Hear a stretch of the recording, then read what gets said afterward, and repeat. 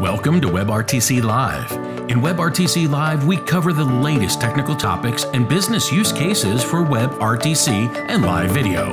As always, this episode is brought to you by WebRTC.Ventures, leading integrators of WebRTC video into your custom application. Welcome back to WebRTC Live. I'm your host, Aaron Syme, founder and CEO of WebRTC.Ventures. We are a custom design and development firm specializing in live video applications. We're here to help you take your video application live. You learn more about us at WebRTC.Ventures. For today's episode of WebRTC Live, I'm very pleased to have Alan Quayle as our guest.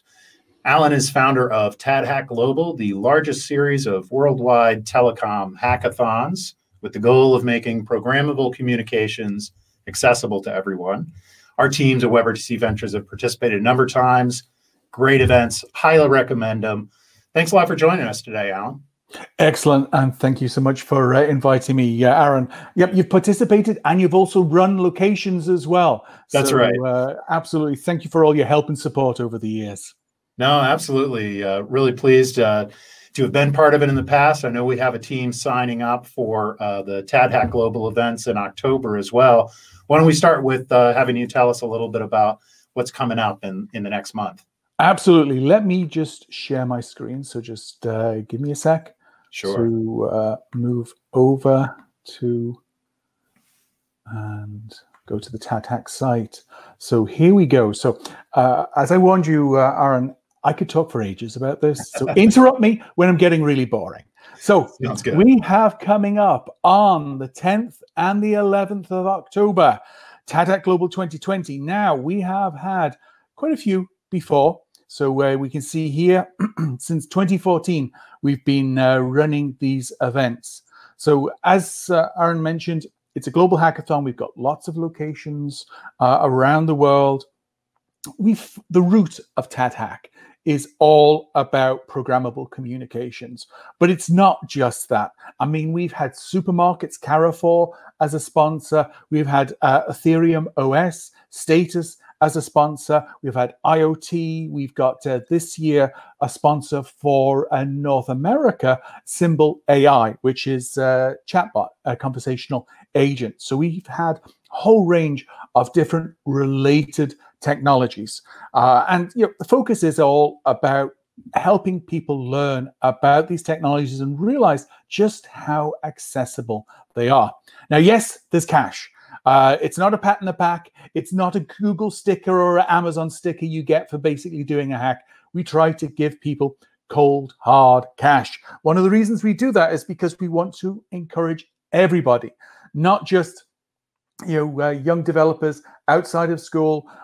We want people that are in full-time jobs, that winning, let's say, I don't know, a Millennium Falcon drone would be nice, but actually having some cash means they can basically share that with their family. So that's one of the reasons why we've always had as much cash as possible available to the people taking part. Now, the global sponsors making this possible are Simwood, Sangoma, Asterix, and Avaya.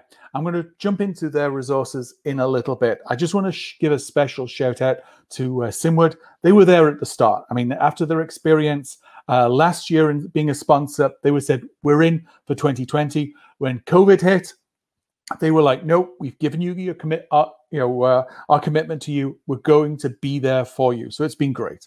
One of the advantages we've got with TADHack is we have been virtual from the get-go, in that we've allowed remote entries. We might have a physical location, but people can take part remotely. So we did our first remote-only hackathon all the way back in March of this year. That was TADHack Mini Orlando. It was going to be just before Enterprise Connect, but as you would imagine, they weren't able to run. But we were like, hey, we've told everybody we're running. We're going to run no matter what. So we've already done one fully virtual.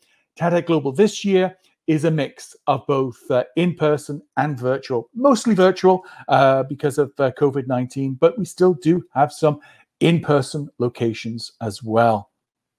I'll come back to the sponsors in a little bit. Here are the locations. So let's just click on one. So we have Berlin. So we'll just jump in, just take a little time. There you go.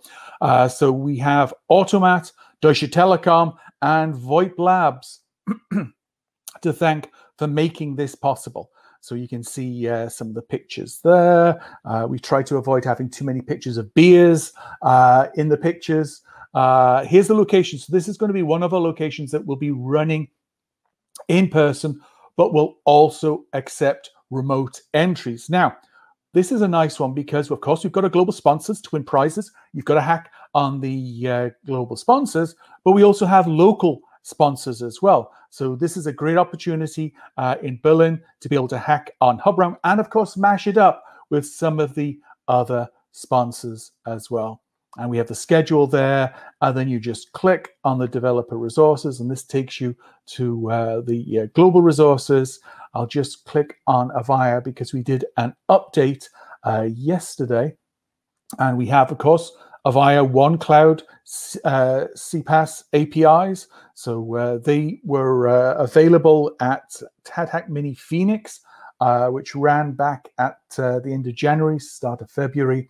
But we also have some additional APIs, the Avaya Cloud Office APIs. So they're the RingCentral ones. So this is a great opportunity to learn not just about Avaya, but what RingCentral is doing as well. So I just sort of mentioned that to show you just the range of technologies that are available for you to play with. Oh, and just to mention, we were at SimCon back in early March before the lockdowns hit us, and they awarded the work that we've been doing with TADHack a prize in terms of empowering the next generation. So thank you to everyone at Simwood for your support with that prize.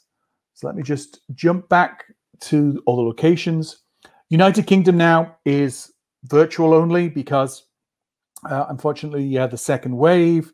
Johannesburg, South Africa is our biggest location by far. They're already at 220 registrations. Other locations are doing well. Like Asia Pacific is over 50 registrations.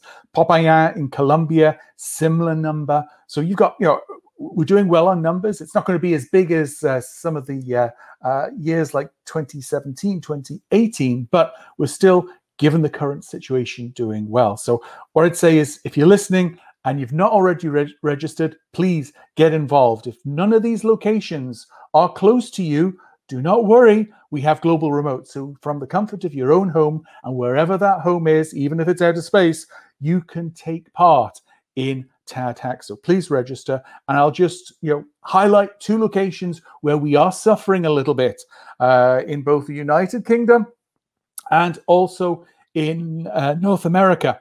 Normally, we have no problems. Massive registration numbers. There's a bit of a malaise because of second wave of COVID, and I think just the political situation going on in both those countries. So all I'd say is ignore all that crap. Have a fun weekend on the 10th and 11th of October, hacking with TADHack. So just to all the audience here, please sign up if you're in both of those countries, or to be honest, anywhere else. So that hopefully gives you a feel for, one other thing I must mention. I forgot to do this. Here's Chicago. Now, if you're hacking for Chicago, North America, you've got tons of toys to play with.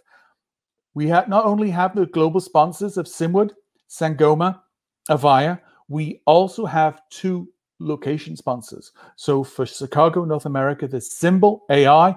Check those guys out. Really interesting conversational agent technology. And Intelipia. Intelipia were a sponsor for TADHack Mini Orlando, and they had a great time being a sponsor there. So they joined us again, even given the COVID-19 situation.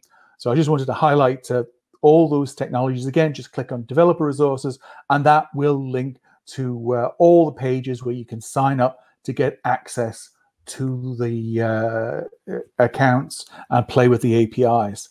I'm not going to get into all the details on this. I just want to give a few highlights of people who have taken part. So Sasha, some of you might remember, he used to work for Voxbone.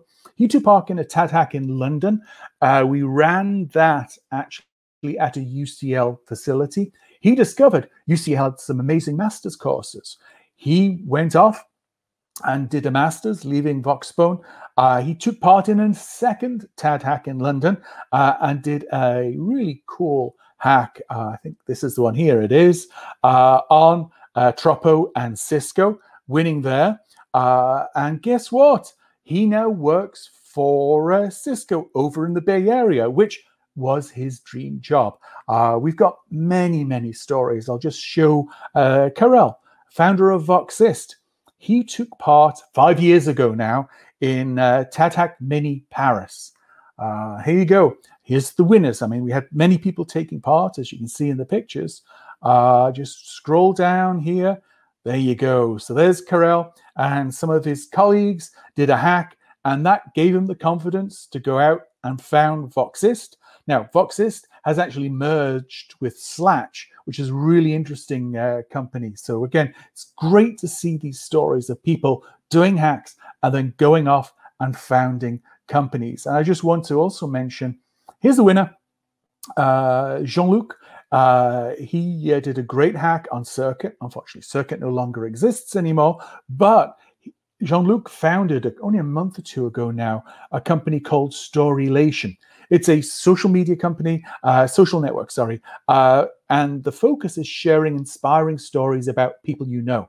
So it's rather than sharing, I'm great, look at me. It's all about sharing stories about other people and why they're great. So it's a great concept. I'm there, a member. I've written a couple of articles there. So it's interesting. I'm not sure how successful it's going to be, but I don't care. Jean-Luc supported us, and I'm there supporting Jean-Luc with Storylation. And there's lots and lots of other people. I mean, one of the things we try to do with TADHack is just to be open, fun, and accessible. And Genesis took part in a TADHack Mini Orlando. This was her first hackathon outside of university. And it was just really nice to see people giving feedback around feeling comfortable and enjoying their experience. Oh, that's excellent, Alan. Yeah, I can say, as having been a past participant and members of our team, it is it's definitely a great way to escape the world for a couple of days, which we could all use right now. Yeah. But it is a really fun way to get a chance to learn some other tools that you may or may not use normally. So for our company, we build custom applications using a lot of these technologies for our clients regularly. But the great thing about being able to have a couple of our developers go to some of these events, we've done them in person in Chicago before, yep. Argentina, New York, or just remotely, this year. It's a great chance for them to maybe use something that they haven't used before, do something really creative. Get to know some people. And, I'll say too, if there are any other companies out there sort of like us watching this, it's also a good way to just get some, some networking and some marketing experience too. We always make sure to do a blog post about our entries afterwards. And I've had some pretty interesting sales calls come out of some of those blog posts before too. So they're a lot of fun, great events. And the key is if you've got a project you're working on, and it's not related in any way to the global sponsors, it doesn't matter. Mash it up with some of the global sponsors. You're promoting your project, you're promoting something you care about, and it may be not a significant piece of the overall project, but it doesn't matter. It's a great showcase. Because part of what we're doing is showcasing all the cool stuff people have been involved in. For example, we had a couple of years ago, I mentioned Status, and Ethereum OS was one of the sponsors. And in TADHack Papaya in Colombia, they had an amazing hack they created. Again, decentralized sharing of, if you're at protests, what the cops are getting up to. So, it was the students who'd done it, and they'd been involved in quite a few protests. So for them, this was something that they saw significant value and importance. And that's a great thing. It was a technology they hadn't thought about or looked at. And they looked, and part of what we do with TADHack is it is a little different to a lot of hackathons. A lot of hackathons are, here's the exercise, do the exercise, well done, here's your sticker. What we do is, here's the sponsors' technologies, but we want you to think about problems you see in your home, work, community. life, and technologies could help solve them. So very much what we're trying to do is create, real world solutions to real world problems. And that's one of the nice things that we've seen time and time again out of every year. Hacks become real deployed services. And in some cases, companies, if I think back to our first TADHack in 2014, a company was founded out of that. They were one of the runners up in Sri Lanka, and Exogene. And they've been successful. They're still running today, creating many more innovations. So it's great to see all these stories and the success that we've had in just helping people get out, use programmable telecoms. Yeah, absolutely. Absolutely. And I think a lot of the interesting ones I've seen over the years at TADHack too are the ones that are kind of like the social, the protest application that you mentioned. Yeah, denunciation. That, maybe their employer, there may not be a sort of business bottom line to it, not something they would get to do at work. Yeah, but really important. And that's kind of related too to something you've often talked about over the years, which is kind of the democratization of telecoms in general. And I know that, making that accessible to everyone has been a driving passion for you. So I'd love to hear you talk a little bit about that, and also specifically why for today you said accessible telecom development for almost everyone. You didn't quite say everyone today. So I'd love to hear you kind of talk a little bit about that. And that I think it's an important trend that we're seeing. We've seen announcements from Amazon, from Google in getting to almost no code, because it's all about accessibility of technology.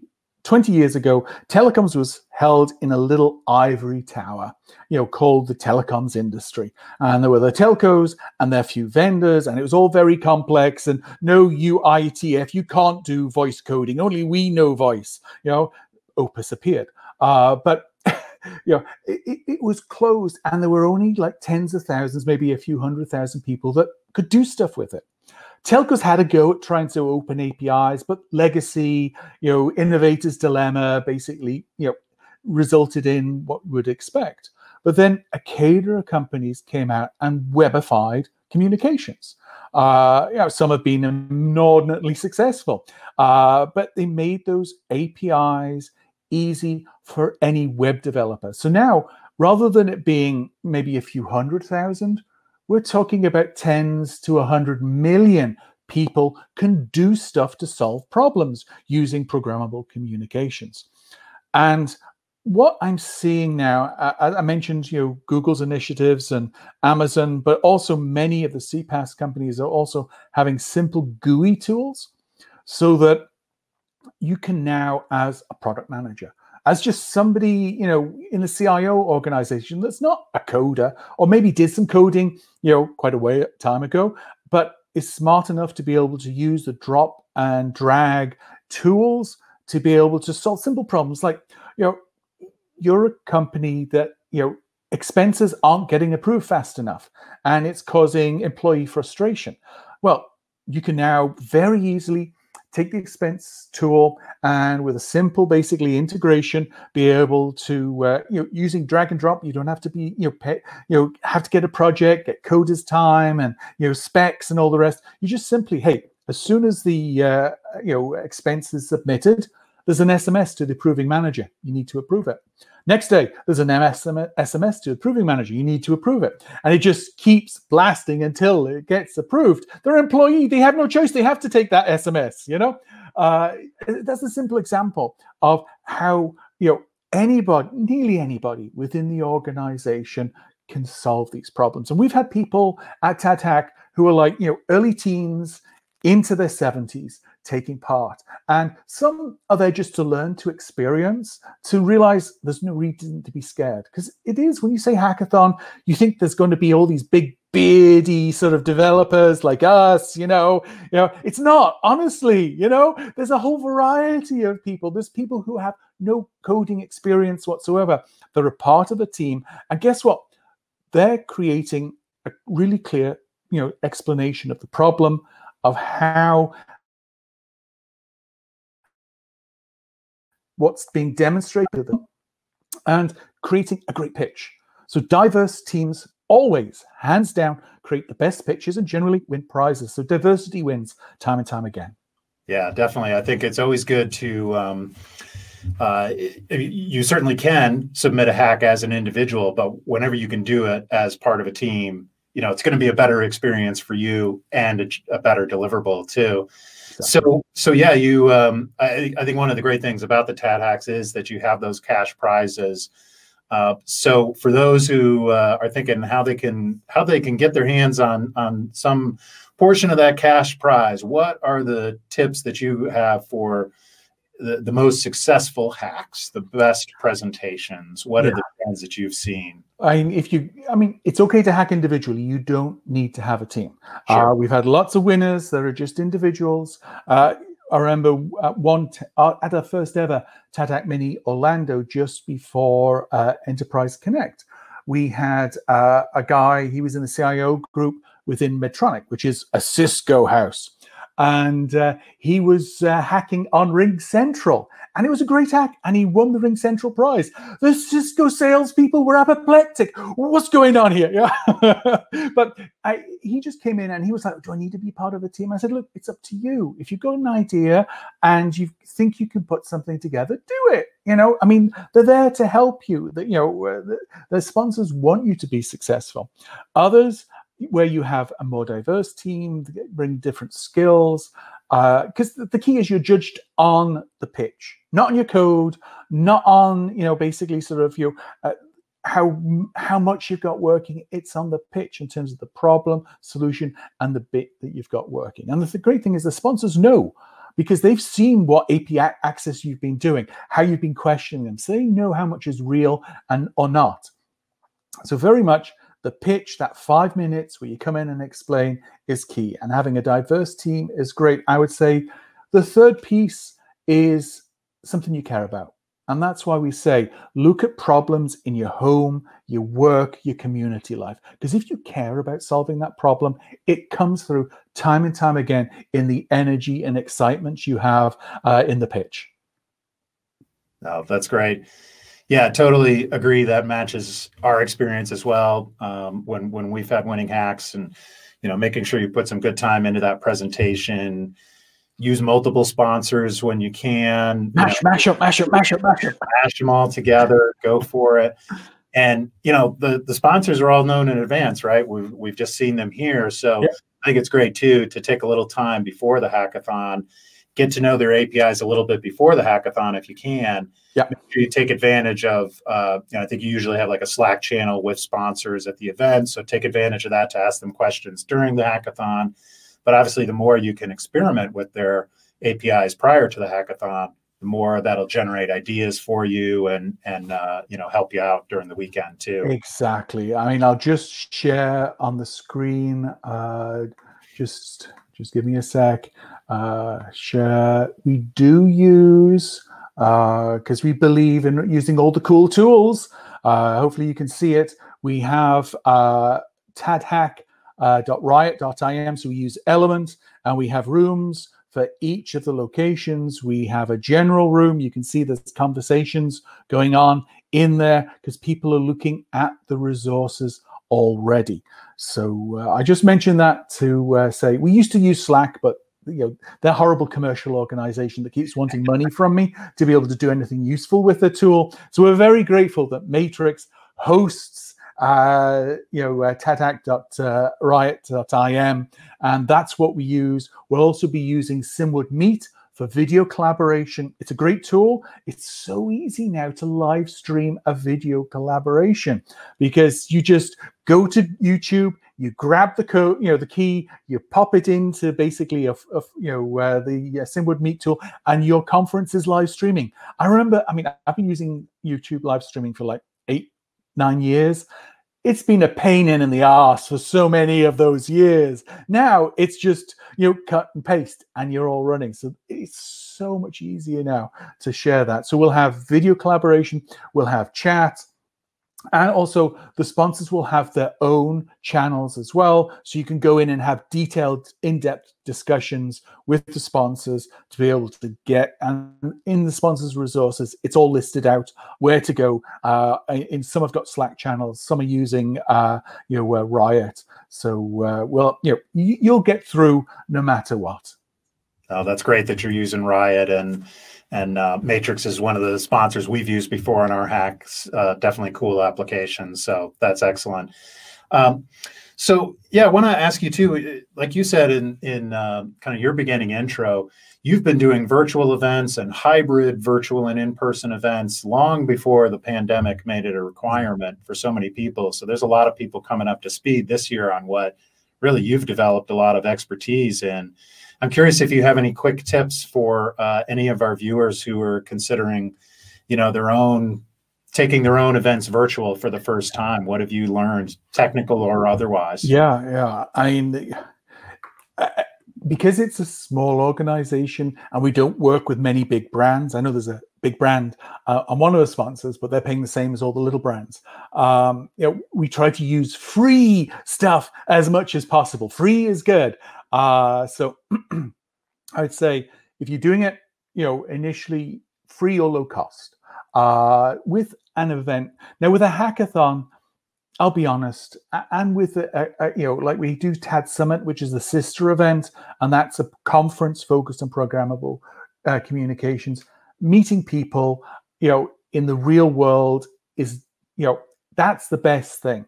It's a pale imitation when you're doing a conference and it's virtual. It just doesn't compare. Now, one of the things I've done with TAD Summit, because when we're all working from home, we're busy. I mean, we have this slotted in, but it's only like half an hour or so. So, it's a lot easier. But if it's like an event where it's from 9 through to 12 and then 2 through till 5, that's a big ask in my time during the day when I've got all the day-to-day work going as well. I'm not at your event, so I'm trapped there. So I'm going to listen. So one of the things I did with TAD Summit is, if I can't get people together, all my job is to ensure that I bring together a great agenda and help distribute people's knowledge, learning, and ideas as widely as possible. So what we do is actually unique in, because everybody's trying to copy doing a virtual event, a real event virtually. I think that might work for some audiences, but for a lot of people, it's we just publish each presentation through a month. So we did TAD Summit, Asia in May. Every day we released a new presentation. We promote it on social media, so on Twitter, LinkedIn, and through the day you can look and go, oh, that's interesting, or nah, can't be bothered with that one. Or if you're really busy that week, come the weekend, you can have a look through and see what you've missed. And then, so it's more respectful of people's time. We're not asking you to be there at a specific time when, shit, I really need to get that email out to that customer, or I need to get that contract signed, or, all the other stuff that happens with work from home. So we've actually done something that, isn't replicating in a virtual environment what happens in real. We recognize that real is unique. And you can't replicate it virtually easily. So we've done something almost the antithesis, which is we're just going to distribute content for an event, and people will look at it because we've crafted a range of insight that attracts people's attention through that month in a respectful way when they have a little bit of time. Now, as you said, we've always had hybrid in there because people, it's expensive to travel. People can't be in a particular location, or they're busy. So what we've always done is allowed for those that can view in real time. We've always streamed live and taken questions during the live streaming. You don't tend to get that many questions during live streaming because people are just checking in. And we've always recorded all the content and made it easy to access and all tagged and easy to discover, and writing weblogs about it. Because so many events, it's like, thank you and goodbye, we're done, woohoo, we got the money in the bank, that's it, over, thank you and good night. When actually, that's just the beginning. Because part of it is helping people discover all the learning, all the interesting ideas. And so many events don't do that. So that's part of what we try to do with both TADHack and TAD Summit. And you can see it in our views. You know, we're a weird, geeky little niche in programmable communications. Yet, you know,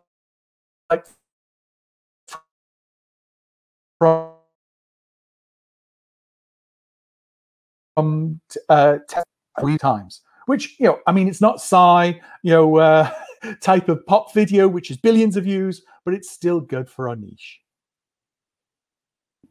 That's great. No, I appreciate it, Alan. So let's wrap up with just a couple of reminders of timing and how people can register. I'm going to give a quick plug first for the other thing going on in Chicago right after your hackathon. So always timed with the TADHack in Chicago, we have the Illinois Institute of Technology's Real-Time Communications Conference. You can learn more about that at rtc-conference.com. We've got a great set of speakers for the following week after the TADHack around WebRTC. There are other tracks as well. I'm chairing the WebRTC track. Alan will be talking about some of the TADHack winners. Looking forward to that. So yeah, great opportunity, and that'll all be free content over the course of a few days during that week. And so check that out. You can register for free now at rtc-conference.com. So Alan, tell us again, for our viewers, how do they sign up for the TADHack? What do they need to do right after this webinar? Absolutely. So let me just go back to the TADHack site, and it's really simple. Here it is. Just go to TADHack.com, and then you scroll down, and here are the locations. And say you go, oh yeah, I'm going to do the Chicago, North America. You just click on that. That shows you basically there is a physical location, but you can take part remotely as well. And here it is. You just click on register. So that takes you to the registration, and then you'll get an email, and then closer to the event, you'll get all the stuff in terms of, you know, how to submit remotely or to take part in the real world. And the key here is because we're accepting hacks remotely across all locations, you don't have to hack over the weekend of the 10th and the 11th of October. You can start now. In fact, some people are starting now. They're just doing, you know, like a few sort of hours here and there because they know during that weekend they can't devote a whole weekend to hacking. So you can start now, start playing with the resources, and then from that you can you know, get something together so that you're not as rushed during the TADHack weekend. So we're a lot more flexible because of the situation. That sounds great. This is definitely a year with a lot of flexibility required, but I'm really happy to see the TADHack events continuing through it. A lot of, you know, just a lot of great experience, great content for everybody attending. So definitely want to encourage all of our viewers to go check it out, TADHack.com, and the RTC conference at rtc-conference.com. You can also follow us at WebRTC.Ventures on Twitter to find out more episodes like this coming up. In October, we will have Sean Dubois from Pionly talking with us about WebRTC for the curious. So another great opportunity to learn more about WebRTC and another great community learning opportunity there as well. So Alan, thanks again for joining us today. Really appreciate your time, and look forward to speaking with you. Unfortunately, not in Chicago together this year, hopefully next year, but certainly at the events. So thanks for your time, Alan, today. And thank you for the invitation, Aaron. Take care. All right. And thanks, everybody, for joining us. Again, learn more at WebRTC.Ventures or at WebRTC.Ventures on Twitter. Let's make it live. Thanks for joining us for WebRTC Live. Visit our website at WebRTC.Ventures to learn more about our custom design and development services, and to learn more about upcoming episodes of WebRTC Live.